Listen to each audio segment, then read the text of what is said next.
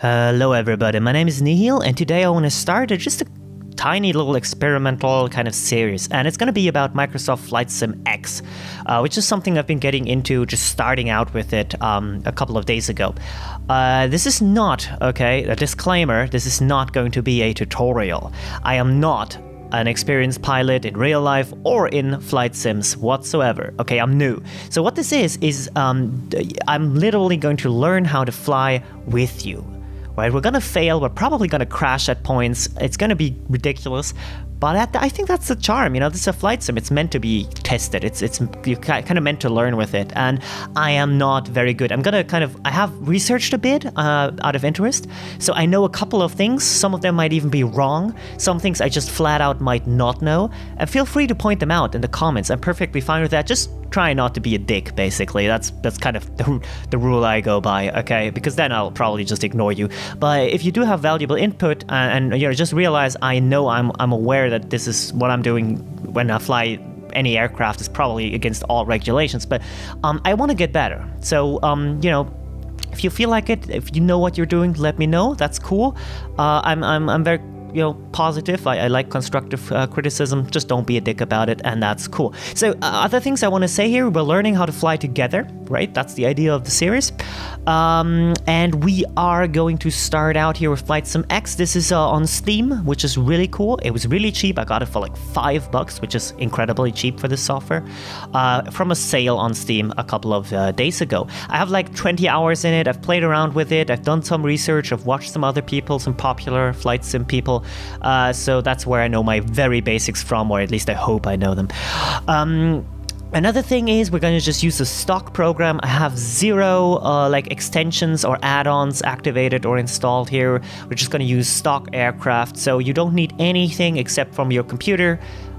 You probably a monitor and some sort of input device, as well as the game Flight Sim X by Microsoft, of course. As far as input device is concerned, I do not have a flight stick or kind of like an HOTAS hands-on kind of deal, like a throttle quadrant and a flight stick. I would love to have that. I do not have that. I tried keyboard and mouse and thought it was unusable. So what I use is actually my Xbox 360 gamepad. You know, I think a lot of people have these things nowadays, so if you don't have a joystick or a flight stick or something better, give that a try, because with the keyboard and mouse, it's pretty damn hard to fly.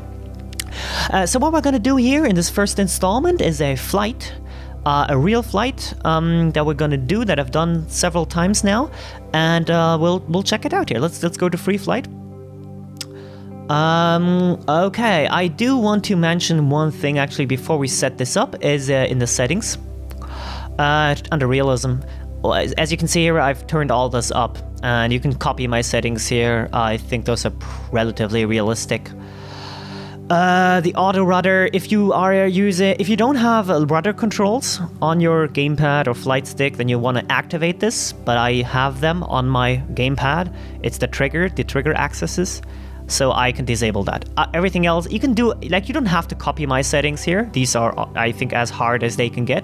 But you can like, if you're still having problems with stuff, you can turn these down. And this is probably gonna make my landing pretty tricky on the freaking Xbox 360 pad.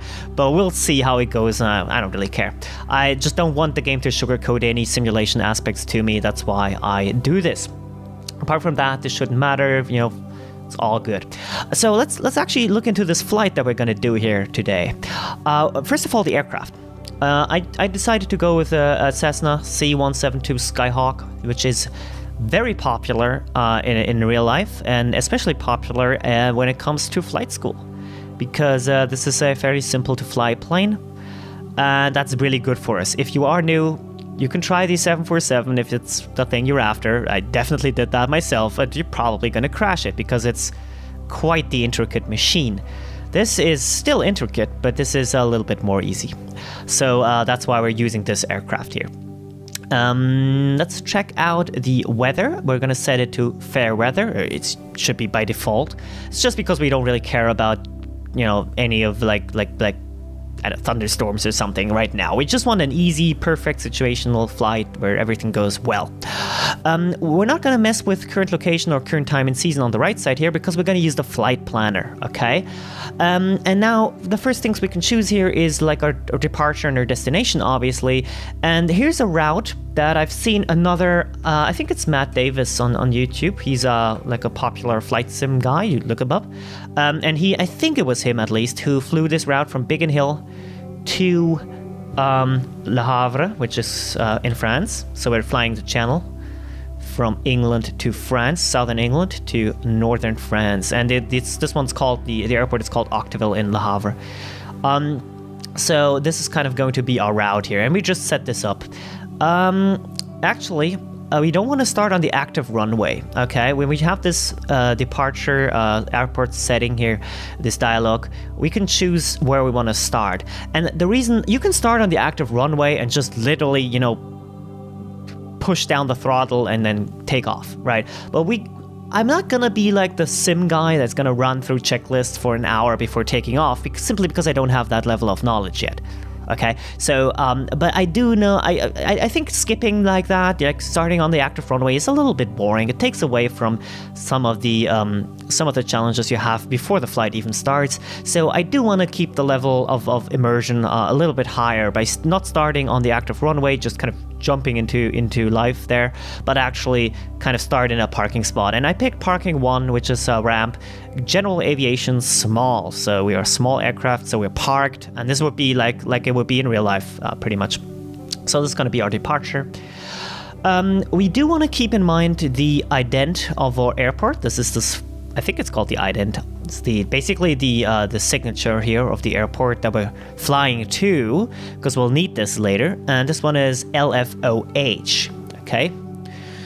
Next thing, we're gonna check IFR. These are two different kinds of flights or flight rules, visual or instrument. In Cessna, we can generally say most of the times we're going to be flying visual, okay? It doesn't fly very high, it's not that many clouds outside, like under the aircraft, so you're going to fly visual.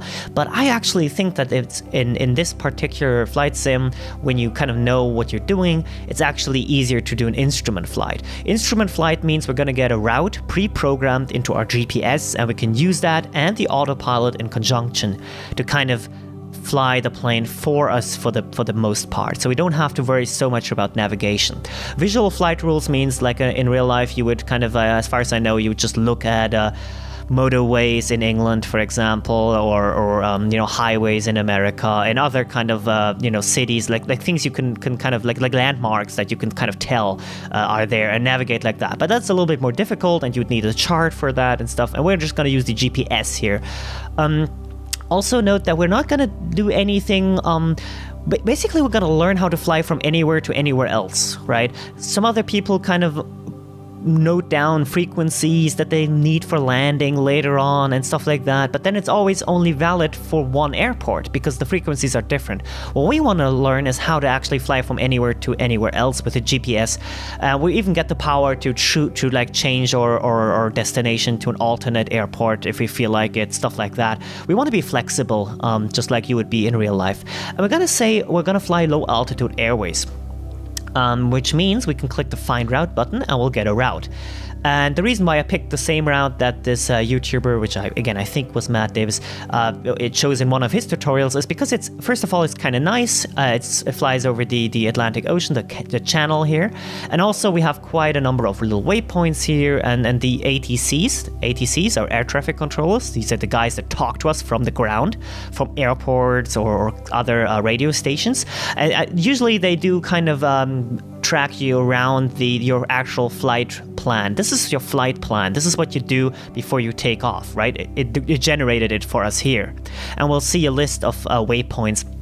But there's always the chance in an instrument flight, which we're doing, that they are going to tell you from the ground, you know, change your course, okay? Use a different heading. And usually on this flight that happens. Let's set a cruising altitude. 10,000 feet is absolutely... over what the Cessna should be able to fly at, as far as I know. I don't actually know what the max altitude is for this aircraft, but the altimeter, which we're going to talk about in a second, actually doesn't go that high. It stops at 10,000 feet, so I'm pretty sure you shouldn't go that high. Also, the cabin, I don't think is pressurized in any way, so probably is not a good idea to fly that high. We're going to choose 4,000 feet, and we can always request a flight level increase, which means, let's ask the people on the ground, can we get higher up into the air, or can we get lower? If they're going to be clouds in the way, we can use that to make sure we have a little bit of visual reference if we wanted to, even though we don't really need it because we're not doing a visual flight. Let's just hit OK. We did all the setup. You can see there's a couple of routes that I've flown so far, just small stuff, pretty much. Also, I've done this route before. Let's just hit save. You have to do this, as far as I know. You can organize your flight plans. You can load them in later to fly a route again, stuff like that. So it also asks us if we want to move our aircraft. Yes, we want to. And then everything is almost set up. We just want to click this change button, double check. Yep, that it still says parking 1. Again, not active runway because we don't want to skip that. And also, if you just notice here, there's some time zone calibration that FSX likes to do for you, which I think makes no sense. So let's just reset the time. It's going to pick the current time, which is 6 p.m. here, my time, right now. And that's okay. Actually, let's make it a little bit earlier. We don't really want to get into any kind of night scenario or darkness scenario here on this flight. Again, fair weather, clear day. It's just perfect flying day here for us, and that's good for our very first tutorial flight. Or I said it wasn't a tutorial, sorry. For our first flight. We could mess with other things here. Failures are all off. We don't, again, want anything going wrong here. And we're not even going to mess with fuel and payload. It doesn't matter to us right now. Let's just hit the Fly Now button.